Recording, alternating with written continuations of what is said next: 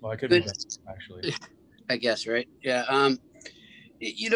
Just it's one of those games where maybe sometimes it's bound to happen, or just what was your take on what happened after that strong start and just what went wrong in the bulk of it there? I think we just got away from our game plan.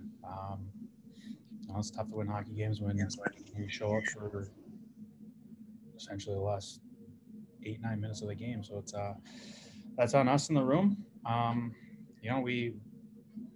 It's the National Hockey League. Every team's good. Everybody can beat everybody. So we got to show up and play games like that. So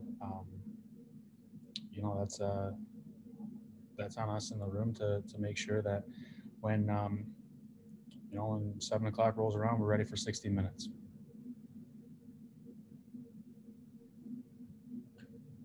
Chris Ryan. Hey, Steve, in some ways, is coming so close at the end and having that opportunity create even more frustration about the middle of the game and what you could have done if you had been the more disciplined and focused team with the puck? Well, I think it shows the resilience in the room, right? Like, we can come back from anything, and I think we showed that tonight. Yeah, it's frustrating. I think games like that, I think everybody wants to come away with 2 points there, and we came up short, and yeah, it's frustrating. Sean Hutchin.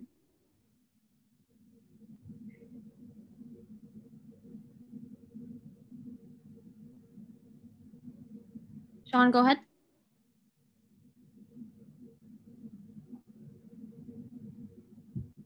He's still on mute. I can see. Can you hear me? Yeah, I can. Okay, thank you. With the 3 points tonight, despite the loss, is the 3 points any type of consolation for you personally? No, team wins the consolation. Team win will always trump whatever personal accolades you have. It's about the team. It's about getting 2 points, and it's about 20 guys in the room winning.